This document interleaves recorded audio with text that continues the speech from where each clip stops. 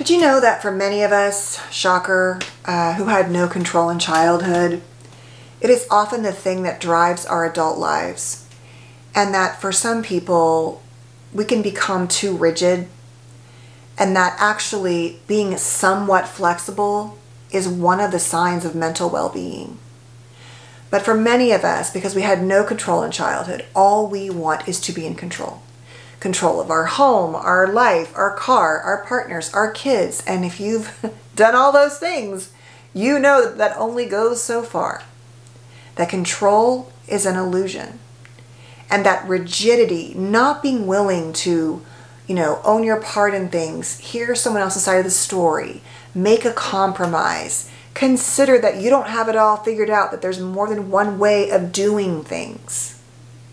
That all of that creates more loneliness and isolation and rejection in your relationships, because what you do when you're super rigid is you push others away. And I would argue you push parts of your inner child away, the part that's imperfect and messy and, drips the jelly from the sandwich. Like, you're telling yourself that there's this sense of power and control and healing you're going to get by being rigid, and it's my way or the highway. And I promise you, it doesn't work that way. Yeah, I'm not suggesting that there aren't certain boundaries and principles and values and morals to hold. But those are yours even. Those are your beliefs, your religion, your morals, your values, for example. And that's great. They can apply to you, but they cannot apply to everyone else. It's not your job. So if you want to hold those things for yourself, it's fine. But you have to understand that that kind of rigidity about everything and everyone is actually more likely to make you feel unwell in every part of your life, because there's no space for human error. There's no space for imperfection. And that's just not part of the human experience.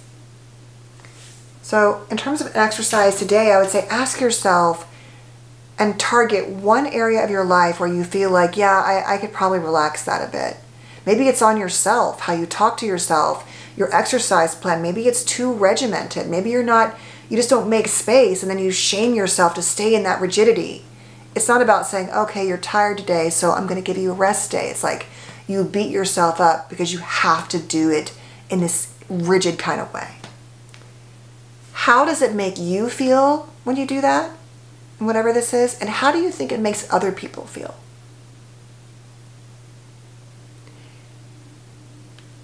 And then identify whatever it is and see if you can find a way to turn the volume down, to increase the variability, the flexibility a little bit or a lot of it. Set it as a target for yourself. Feel free to share in the comments and let us know how it goes. It's going to probably feel scary and unsafe. Remember that for many of us, we didn't have safety. And so I'm not suggesting that letting go of everything is a good strategy. But you have to try to find that, like what that Dan Siegel talks about, the river of well-being, where you can flow and move down the river. You're not getting stuck or pulled under. You're flowing. Flowing is an important and healthy aspect of mental health. So, let me know.